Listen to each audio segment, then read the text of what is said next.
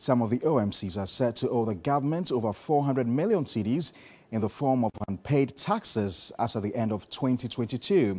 Now, a list of the companies published by the NPA said the licenses of the OMCs have been revoked for non-compliance with the rules and regulations of the Authority on Acquisition and Maintenance of the licenses.